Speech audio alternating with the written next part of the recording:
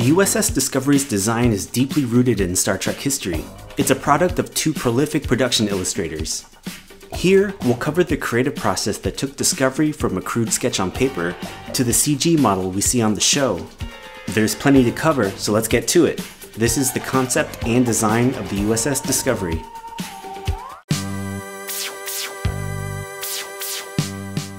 Any discussion on Discovery's design needs to start with production illustrator John Eaves. He currently has the record for working on the most Star Trek productions dating all the way back to Star Trek V in 1989.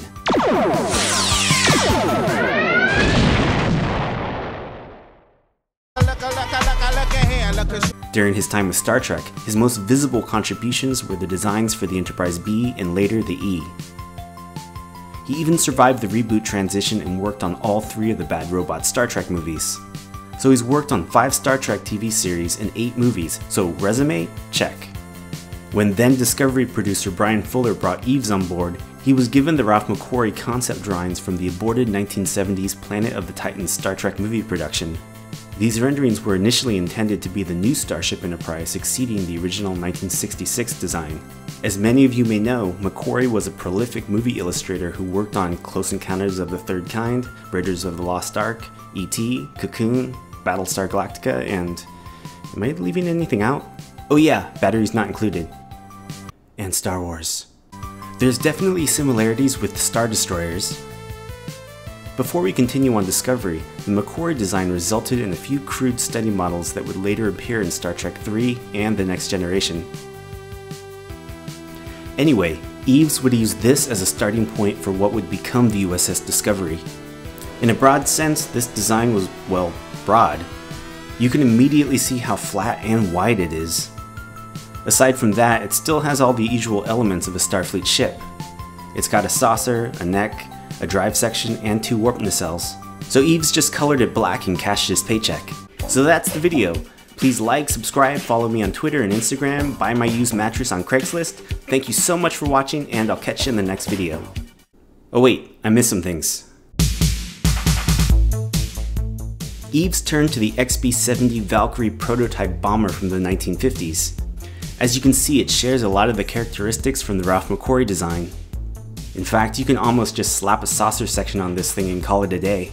This line of thought led to the show's Starfleet ship classes being named after pilots from experimental aircrafts. The Discovery is a Crossfield class ship, which is named after Scott Crossfield of the US Navy. He was the first human to fly at twice the speed of sound. Here are some early concept sketches where Eaves experiments with different profiles and proportions. In this one, he kept the aft section flat with the shuttle bay at dead center. At this point, I'd like to point out that the sphere bridge section appeared to be present fairly early on. This is a possible nod to the Discovery from 2001. Notice here how the nacelles are cylindrical like the original Enterprise. However, they're turned backwards to where the widest point is in the rear, and they taper as you move forward. They're also parallel with the drive section. Another concept had the aft section angled forward. There are also pylons that separate the nacelles from the drive section, whereas the final design has the nacelles directly connected on both ends of the drive section. The nacelles are also positioned on top of the pylons, giving the ship a greater sense of height. Moving to this concept, it plays around with the jagged profile. You can also see the impulse exhausts located on the saucer section, similar to Eaves' design for the Enterprise E. And this sketch bears the most resemblance to the final design with the aft section angled backwards, and the nacelles parallel to the hull. Here you can see the influence of the XB-70 with how the pylons are angled downwards like the wings on the plane. There was experimentation with the main deflector dish as well. Early on you can see a more traditional circular dish. Later, this concept has the dish recessed into the hull, somewhat similar to the Enterprise E. This one also features Bizarre collectors similar to the Enterprise D.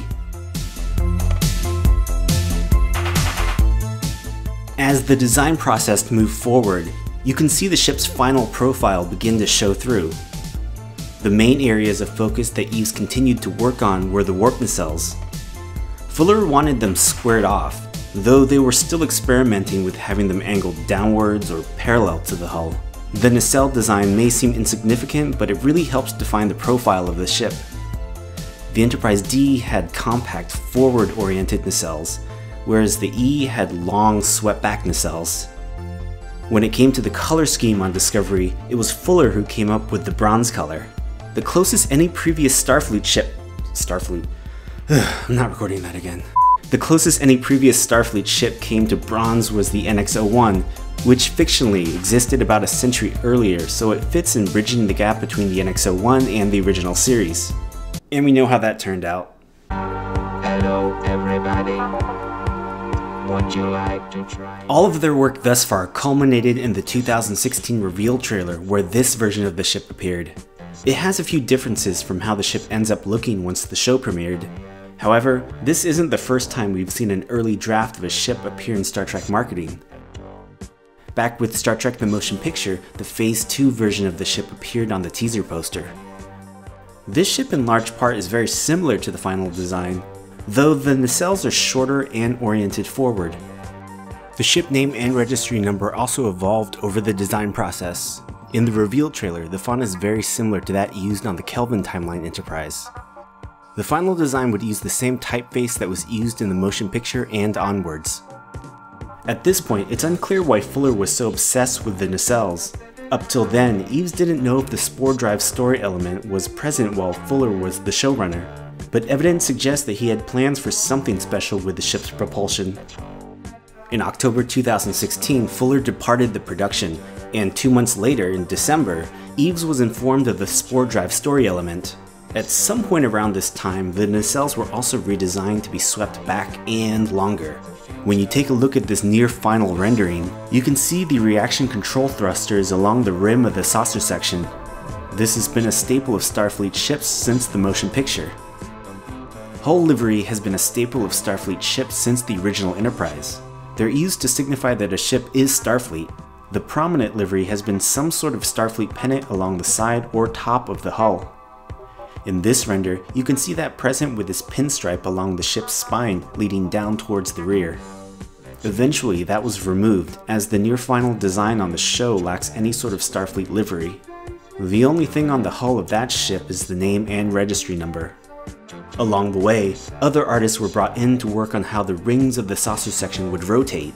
At this point, the rings were still covered with this rib design, similar to the USS Franklin from Star Trek Beyond. Oh, and if you care to know, only the surfaces of the rings spin. If you take a close look, you can see that the windows stay still. As the design process neared the end, illustrator Tom Pringle handled the paint scheme. He added this prominent stripe design to the dorsal side of the drive section. He'd previously done work on BioShock 2, Halo 4, and this Star Trek game that was okay, I guess. Oh, maybe not. I don't know. I have no idea how I'm gonna end this video. So that's the video. At some point I'll have a video on the finished version of the ship, but for now, the creative process that went into this design is fascinating enough for its own video. In any case, I'd like to thank these folks for helping support the channel. Thank you so much for watching, and I'll catch you in the next video.